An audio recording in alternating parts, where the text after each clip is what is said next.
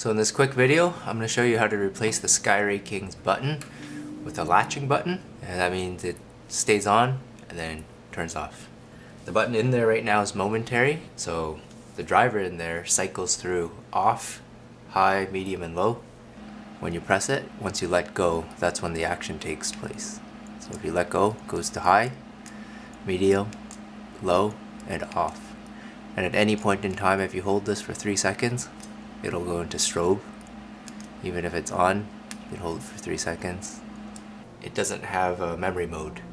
By adding in the 105D driver and the latching switch, you can go and get some memory mode. So then you can turn on high when you want high, or get to low when you want to have low. And then you can go to a group with an SOS and strobe if you want to. But if you don't use those modes usually, you can just leave it on high, medium, and low. So if I'm camping, I'm going to put it on low, and I'm always going to go back to low. And when using low, I don't want to be seeing flickering. That's pretty annoying. So it's going to be nice to have the 105D in there controlling my MOSFETs. It's going to be a good upgrade to the SkyRay King. So the Convoy S2 Plus has the same 105D driver in there, and that's what makes it so great, because it has high pulse width modulation, high dimming. So it can go to 5% like this, and it doesn't really flicker too much. It's still not a super high frequency, but it'll do.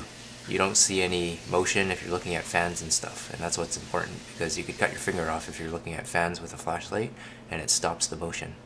So using this flashlight with a low frequency, you can see that the fan sort of stops, and that's dangerous because you'll think it stopped, stick your finger in there, and you'll get hurt. With the high frequency dimming, you can see that the fan shows up properly and doesn't turn into one image or anything. So it's a lot safer to use a high frequency light, and that's what the 105D driver gives you. So I'm going to put this switch in there and power the 105D driver on and off. I'm going to switch the negative because the body is negative, so it's safer to switch the negative. If you switch the positive, it's dangerous because you can short the positive to the housing, and that's not good. You'll burn stuff up. And since I'm switching the negative to the driver, the 105D's gate trigger is going to stay on when it's off.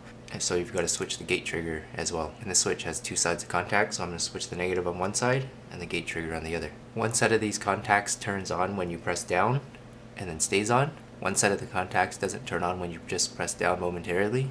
Don't use that set of contacts, because if you have it turn on when you press halfway down, then you get to cycle through the modes you want. And then when you get to the mode you want, you press it down to latch it in that mode. So that's the way I'm going to make it work. So test which contacts close when you just press down halfway. So this side of contacts closes when you just press down halfway. So that's how we're going to set up this switch. And the hole in the SkyRay is just big enough so that if you grind down halfway on each corner, then it fits in there snugly and doesn't go further in and doesn't come out.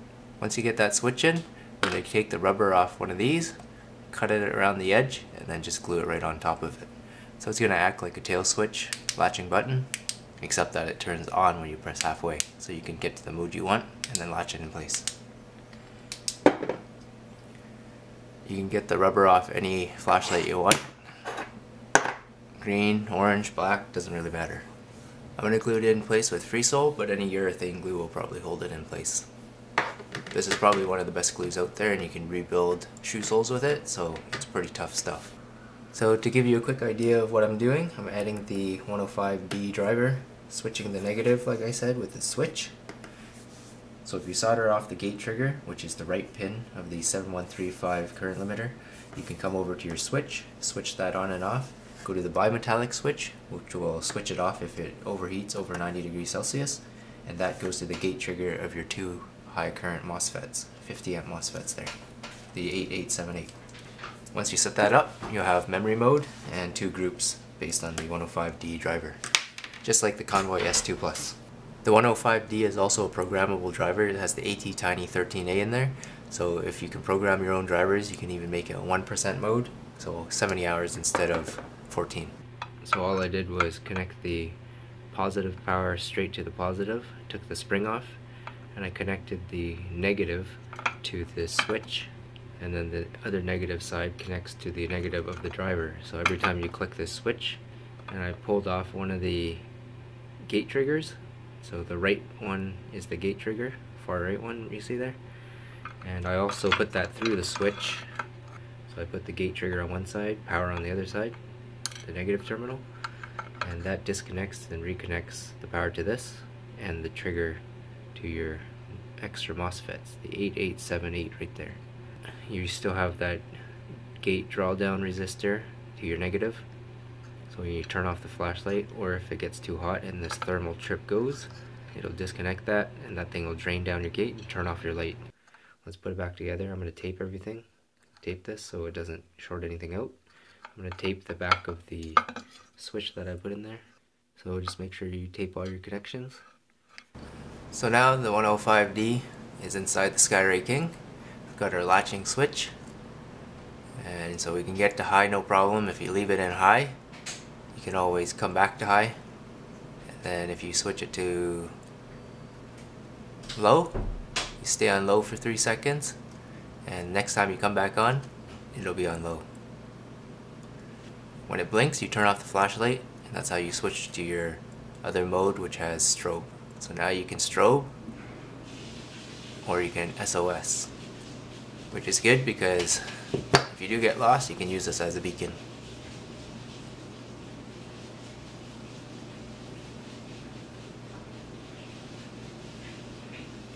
So that's how you can add some more functionality to your SkyRay King. And we can go back to low, wait for that blink, and then turn off the flashlight. Now you've got medium, high, low, and you can lock it to whatever you want. So if you use your flashlight on low a lot, you can leave it on low and always get back to low when you need it. So on high, it's now registering 542, which is pretty good. So now we'll test the Convoy S2 Plus. The SkyRay King's putting out 15,660 lumens. Since the lumen output and the illumination level have a linear relationship, you can pretty much assume that the SkyRay King is putting out 15,660 lumens based on a simple calculation. So it's working pretty well, and it's got a nice high output. We can always get to that high output using the memory and turn it off right away instead of going through medium and low. So now we have 5% dimming, and at 5% dimming we have 1 amp being pulled, so this thing will last 14 hours on low. So that's how you can add memory to your SkyRay King. Add high pulse width modulation for the dimming, get 5% dimming so you can get it up to 14 hours of runtime. That just makes it a much better light to use every day. You could actually cut the tip of the switch lower and then mount this rubber lower, but it's going to be harder to turn on and off. I like it up this high because you can turn it on easily, turn it off easily. When you want to put it away in your pocket or in your bag, always turn this half turn so that it can't turn on by accident. It's a good safety feature to unscrew this because if this thing turns on in your pocket or anything, it'll melt plastic. So make sure you unscrew this when you're putting it away in your pocket or in a bag.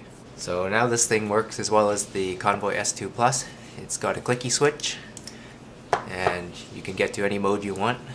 Get to low all the time, get to high all the time, and access strobe and SOS if you're in an emergency and you need that. Thanks for watching, and I hope that helps.